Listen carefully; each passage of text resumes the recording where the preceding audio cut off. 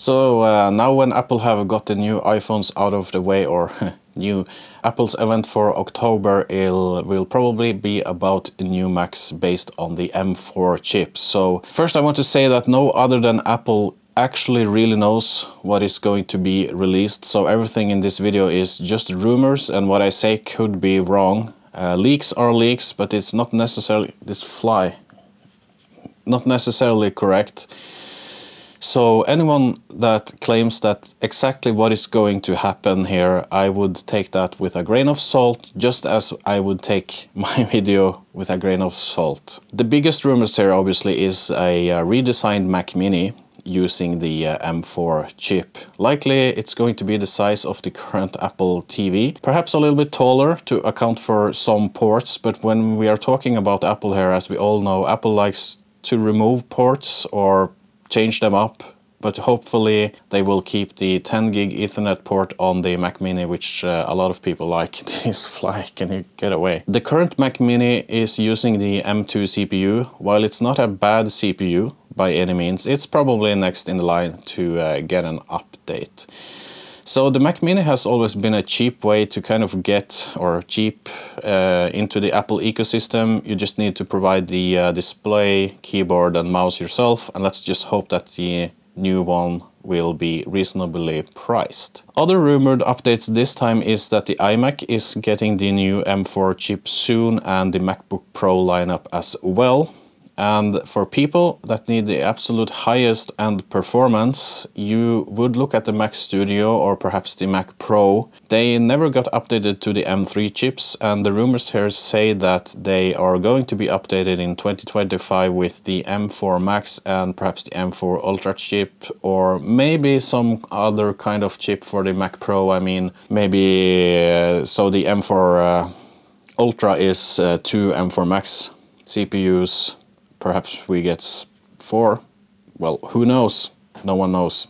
Apple knows. Yeah, so we have the financial questions here. Should you wait for the M4 or should you buy something now? Buying a new computer will for most people boil down to a financial question. If you have the resources to get the newest gear, by all means do that. But for most people this is obviously not the case. The new M4 based Macs from Apple will probably not be cheap. As we all know, Apple gear is getting more and more expensive, and I mean, with the current economic climate, the inflation and everything, it's more important to make informed choices. And I mean, you shouldn't overspend on something you truly don't need. I am obviously a good case of that. I have bought Apple computers that I really don't need for what I do, but I think that's another video. The M4 will obviously provide better performance. How much better performance is hard to say. You can see some comparison when you look at the iPad, because the iPad have the M4 CPU, so you can compare it with the M2, for example, but it doesn't say much about what is going to be released from Apple. Obviously, you're going to get better performance upgrading to the M4, but how much is really the question here. But when Apple released the M3, the performance increase over M2 wasn't really that high. Depending on what type of your work you do, it depends a little bit if it's video or music or compute. Yeah, it depends a little bit, but the norm was around 10 to 20% performance increase from M2 to M3. I tested this in music production. You can see videos on my channel about this. I have a lot of videos testing music production software here. But the cheapest M1 MacBook Air with just 8 GB of memory was able to run some of my music production projects without any issues at all, and I think that's pretty impressive. And the M3 MacBook Air, which I have now, also did this flawlessly with even more headroom to spare.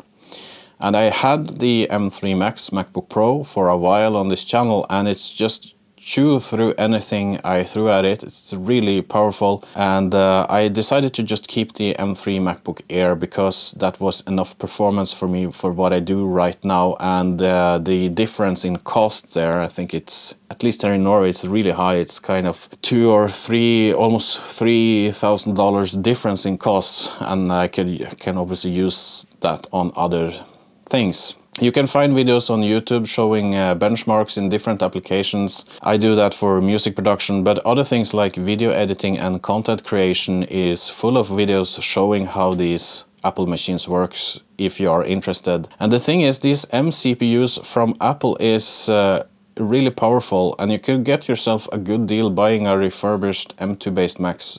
For example, you could go that route and see how the M4 is after a while when they are released, and you wouldn't lose that much money selling your M2 Mac and perhaps upgrading then to an M4, for example, compared to buying a completely new one, maybe regretting that purchase. So these videos here are recorded in 4K 10-bit, not really necessary to record my face in high quality, I mean, but that's how I have set it up. The camera is a Sony a7 IV, so it creates big files, and I use my Mac to edit my videos in DaVinci Resolve. And honestly, going from the M3 Max MacBook Pro with 48 GB of memory, a lot of GPU cores, to a M3 MacBook Air with just 16 gigs of memory, 4 performance cores, much lesser GPU cores. I thought that the editing experiencing would be a